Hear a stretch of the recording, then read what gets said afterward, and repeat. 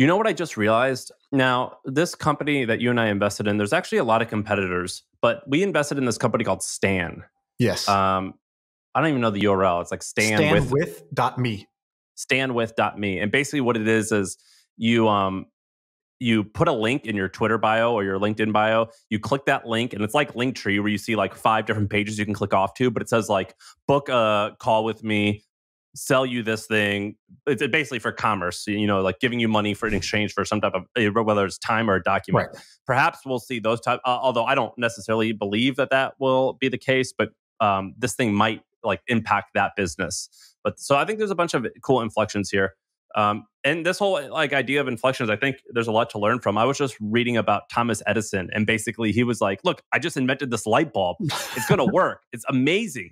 But there was no power at the time. And he's like, well, we can power it by putting up these wires that go from house to house to house. And the government was like, no, we're not doing this. And so one day he hosts a dinner, and he goes, I want all you guys to come to this dinner. And they come up to the dinner, and there's no lamps. So it's pitch black. And they're sitting there, they're like, what the hell are we doing? And then he just flips a switch, and boom, his lights come on automatically. And there's waiters there ready to greet them. And they're like, and he's like, this is how people are going to live from now on. And they go, oh, great. Okay, fine. Well, we will allow you to put electricity throughout Manhattan in this small area to test it out. And so this idea of it, and that is how, by the way, I got chills while you were telling that story. I love that. And that is how GE came to be eventually, was and a bunch of these companies that Thomas Edison had on. He was involved in a little bit of everything. I saw you tweet something that Thomas Edison invented the word hello. Yeah. So basically, before Edison, people would say greetings or good afternoon. Like hello wasn't even a word. In fact, the word hello, it was pronounced a little bit differently. It was like hello or like something silly like that. Right. And when he invented the phone, he was actually partially deaf, and also the phones weren't very good. So he would call like an operator in order to set this up, and they would have to think of a word to say to be like the greeting on the phone. And he was like, well, the word hello, I can actually scream that pretty easily. And so I'm going to start saying hello. Like it was hello. It was like originally it was meant to like as a word to like say, oh, you surprised me. Hello, you surprised me, And so that's how he started saying it. And then once people started using the phone, they started saying it, and the phone got better. And then it just became a hello. Wow. And that's how the word hello came to be. And then anyway, this idea of inflections are actually really interesting. So there's all types of moments where these things are capable. And I think that this NCAA thing, it's interesting. The idea you said is interesting, but the concept here of inflections is actually more important because we're actually seeing it happen right now. And by the way, I hear this so often. Two examples come to mind. One, I was talking to this guy, Jesse Puggi, who we should have on the podcast. I know him. He lives in St. Louis. That's right. And he was telling me his story, how'd you build your company? He built this company, Ampush. It was like this digital marketing agency that was working with Dollar Shave Club and Blue Apron and all the big brands. And so, and they eventually sold it. And so one of the things he had said, he's like, yeah, we were just doing this other thing, and then it kind of wasn't working. And then that's when, whatever, the Facebook platform launched, or Facebook announced, a news feed, or Google launched AdWords or whatever, right? There's all these like moments where new thing comes into existence. He's like, well, like this thing we're doing is not working. So like, let me go jump on that. And the same story is true for our friend Sully, who he was like, yeah, I quit my job at Microsoft. I wanted to go be an entrepreneur. I didn't know what I was going to do. So I moved back into my parents' house. And like that day that I moved in, I was, just browsing the internet, and I saw that Facebook launched this new app platform.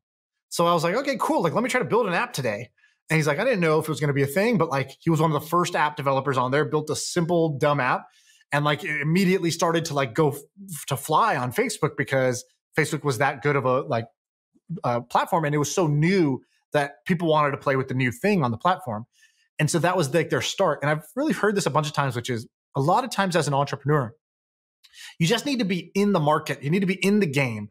And even if your current thing's not working, if you are aware of these like inflection points, these shifts, these platform shifts, or big changes, either in law or technology or open platforms, things like that, you're the perfect person to just shift over because you're kind of like already jogging. You're not at like a cold start. You're not like at a job where you got to decide if I should quit or not.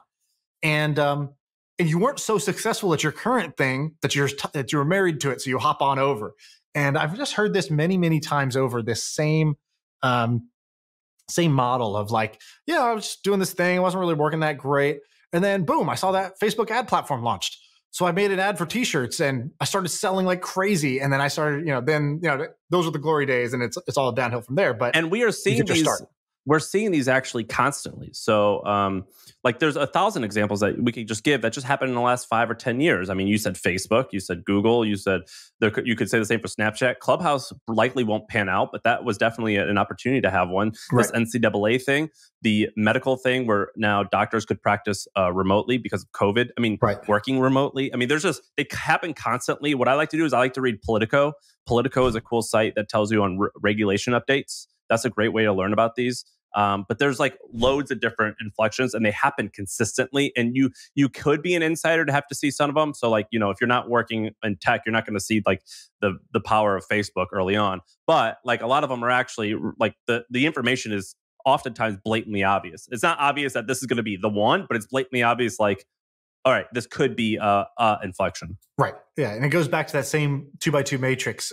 This athlete thing is basically it's new problem. Like all of a sudden, a whole bunch of people have a new problem. These athletes have to keep track of their records. They want to make money. They can now do this. And there's going to be you can take some old solution and repurpose it for this new opportunity, this new problem that exists in the world. And so, all right, let's move on. Let's do another.